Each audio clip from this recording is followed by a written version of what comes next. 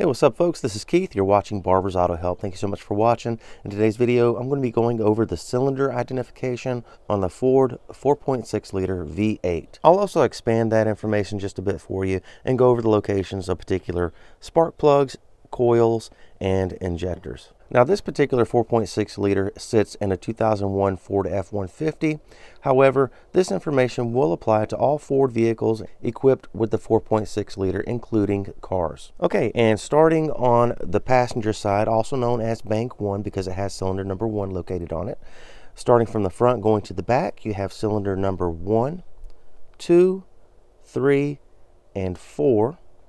And then on bank 2, on the driver's side, you have cylinders number 5, 6, 7, and 8. And of course, that's starting from the front where the accessory drive is, going back to the firewall. Okay, now I'm going to go over the ignition coil, injector, and spark plug locations.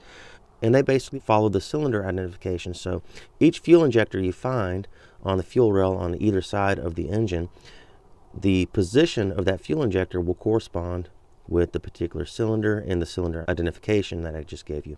So the one most forward on the fuel rail here would be cylinder number 1 injector, and it would follow back and be number 2, 3, and then further back you would have 4 on that fuel rail there.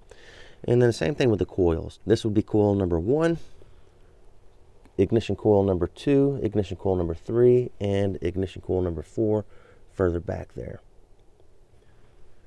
And of course, the spark plugs are underneath each of those ignition coils. And that same principle is also going to apply to the driver's side as well.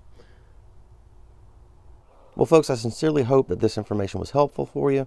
This is absolutely critical information to have when it comes to diagnosing cylinder-specific misfires or injector codes or whatever you got there. If it was helpful, guys, please give the video a like. Also, guys, please read the entire description down below this video before you apply any of this knowledge. There may be some things I need to clarify. That's where I do that. Also, please read the disclaimer at the very end of it. Have a good one. Thank you.